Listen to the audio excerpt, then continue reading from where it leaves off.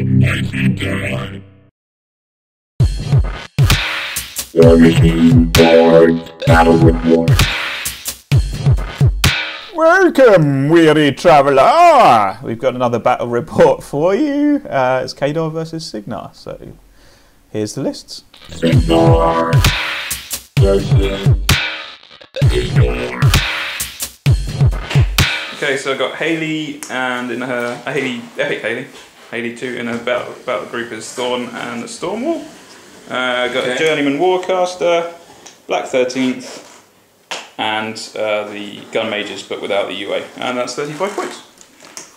So this is a 35-point Khador list led by Sorscha, bonded to Besto 9, together with 10 Winter Guard with 3 Rocketeers, the UA and Kovnik Joe. Sorscha is also accompanied by Reinhold and Silas. And then on my right flank we have a unit of Doomweavers with the UA, 4 Widowmakers and Epic Iris. Okay, so here's you setting up, because you just decided to go first. And there's me setting up. Do you want to talk about your list a little bit? Yeah, so the core of my list is the Winter Guard Infantry Death Star, as people all love it. All know and love it, which I just deployed right in the center in front of the zones. And you now see me deploying my advanced deploy unit, which is the Widowmakers in the forest, as well as my Doomies on the flank. And the Doomies and Iris up there. on the other side, Yeah, and the Doomies up there turned out to be really key strategy because of what I've got is such a small amount, but I was prepared to deal with what you were sending at me, except not if it all arrived at the same time, which is what's going to happen. Exactly. So I'm playing my sort of a pared down. It's a 35-point game, so I'm playing a pared down version of my Hayley list, which doesn't really have any close combat. And your list is pretty, apart from the Winter Guard, is pretty heavily close combat, I guess.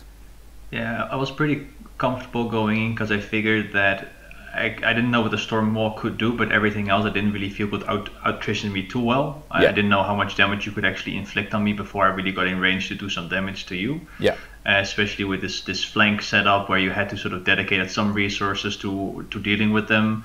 I felt pretty comfortable just moving up my force and taking some damage on the way in.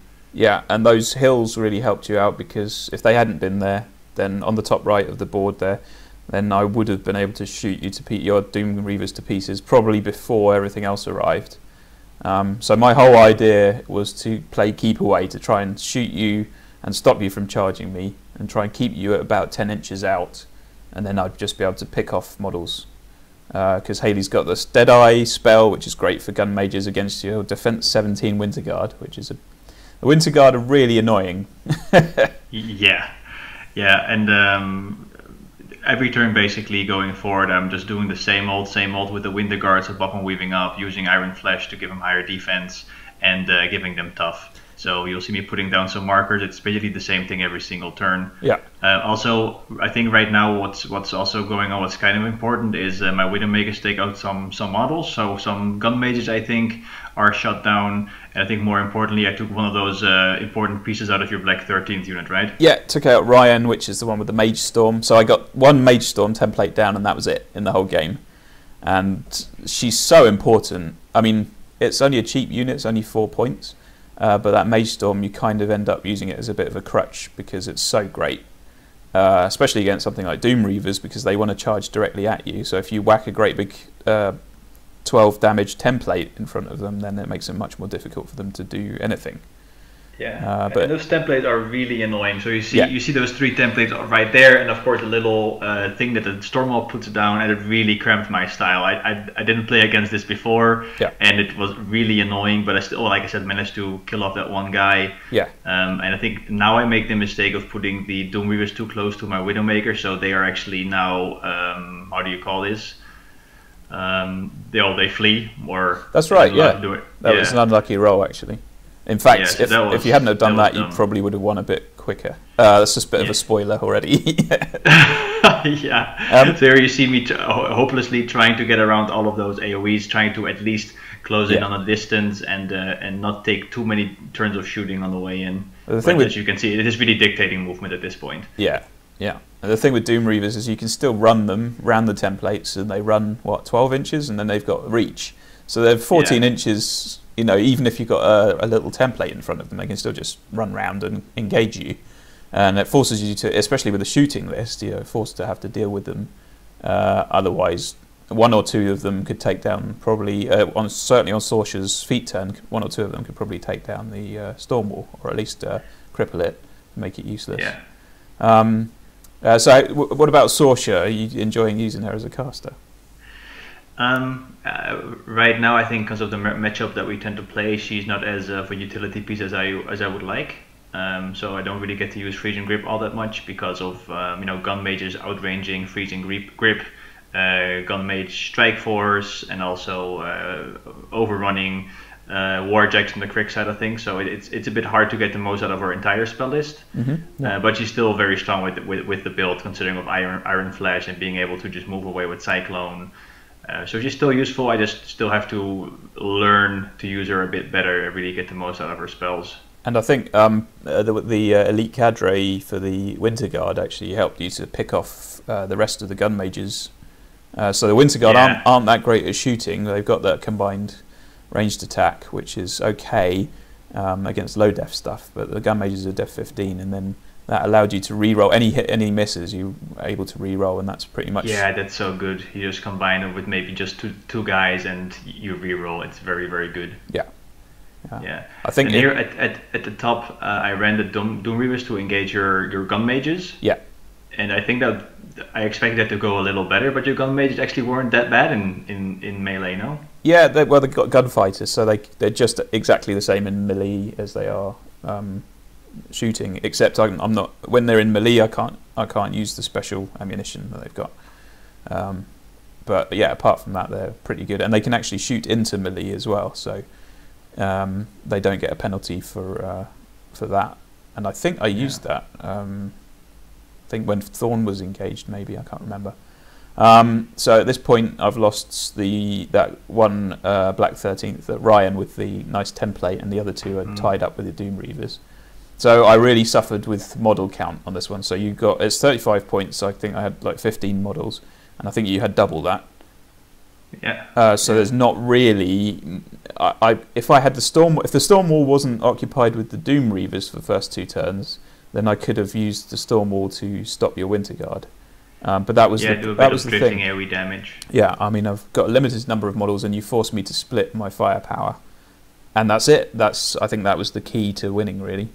Yeah, and here I think this was an important move, right? On the bad side of things, where you moved your Storm Wall, even though you didn't have to move him. Yep. And this put him in charge range of my boundless charged Beast 09. That's right. I was a bit confident. Felt confident that the Black 13th were dealing with the Doom Reavers, so I felt like I had to try and use the Storm Wall to kill the Beast. And then I just moved him into charge range, which was a bit stupid, really. I could have time bombed him with Haley and stopped him from charging. There's any number of things I could have done, and I think that was a big mistake because he one-turned the Storm Wall. Yeah, that's a crazy amount of damage. So 4 focus. Oh, no, I think he had 5 boxes left. I think the Widowmakers did the last little bit of damage. Oh, that's right. Yeah. Yeah, but yeah, that's potato. Yeah, exactly. Yeah, but I think the Storm Wall's got approaching 60 boxes, and you took out all but I think maybe 55 boxes, and you took out all but 5. Yeah. And it was Sorscha's feat combined with 4 focus on Beast is just crazy. Yeah. What was your plan going into the game in terms of dealing with the Winter Guard, knowing how well they can jam and the templates just kind of annoy you generally? So I've got Deadeye, which would mean that my gun mages could hit Winter Guard on average rolls, and so I was using Deadeye an awful lot. I was relying on that a lot, and I was also hoping that you would move Sorscha up a bit closer. But I think you've played a lot of games where she's been assassinated. And I think you've learned to be extremely cautious, and that paid off actually because the Storm Wall has got a couple of guns, and Haley can give him an extra shot. and there it goes. And then I can give it Deadeye, and that means I probably, if you hadn't have guarded her so well, I would have been looking to just pick her off from a distance with the Stormwall. It's kind of like a surprise assassination that you can do. It's really nasty against medium-based casters because they are much harder to screen. Yeah. So, for example, if you've been using Butcher, then the Stormwall shooting him would have been much harder. Yeah. Also, as you can see here, neither of us is really playing for the objectives at all. I think we're just too busy kind of countering each other to really focus on anything at this point. Yeah. So the Stormwall's gone, so I'm totally on the back foot, and I think the game's decided. If it wasn't already decided in the second turn, then it certainly is now. So I've got and Haley was kind of just Ramboing for the last. I think we played like 3 turns after the Stormwall went. Haley was just rolling around. You still had a little sneaky plan at this point in the game, right? So you still have Thorn left, and you had the plan to still win an assassination. It wasn't a big chance, but you still had something in mind here. That's right, yeah. So Thorn's standing there, and the Winter Guard can't really do a lot against him in close combat. I think they sort of took about half of his health away over the course of the game, and he can, with Haley, he can still cast spells as an arc node while he's engaged. So I was really just looking for that single line of sight. Because Haley's got a very good focus, 8, so hitting with spells isn't too much of a problem, and I was just looking for that line of sight just to pick Sorscha off with a couple of spells. It's quite a nasty, another assassination vector that's available.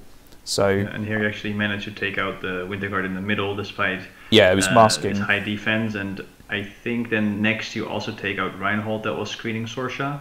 We did actually open up that little line of sight that you needed, no? I did. I think didn't I time bomb? I used time bomb, I think, and then I think that took out Reinhold.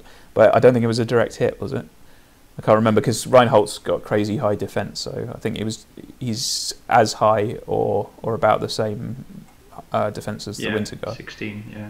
But playing the Winter Guard unit attachment far back and Kovnik Joe is far back, so there's obviously if Sorscha dies, then that's the end of the game. So it's very hard to take down that defense. Yeah. Oh yeah, here I think we ran out of memory on the video camera, so it kind of jumped. But the assassination failed. The assassination attempt failed, so I moved Sorscha back all the way because I have really nothing with her to do so far up front, just to make sure I don't lose her at this point. Yeah. And because you are out of options, pretty much, you decided to go for the scenario. Right? Yeah. So I'm using the dead Stormwall to stop Beast from charging Haley, and then you're having to use the remainder of your Winter Guard, and I think Haley took out the Widowmakers. Yeah. So you've basically got Beast and the Winter Guard to force me to give up the game, and I I just wouldn't quit, so I just carried on. I think the game was I'm pretty sure the game's decided at this point. I couldn't really score on scenario, so it was just a matter of time before you put me in a position where I couldn't possibly win.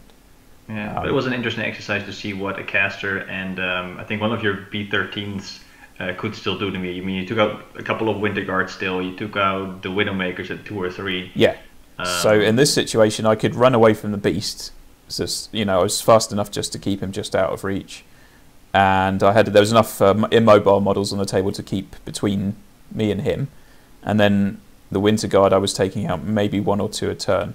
But there's just too many of them, and you were able to put them on the objective and score some points. And then I think Sorscha was coming in for the lower flag as well.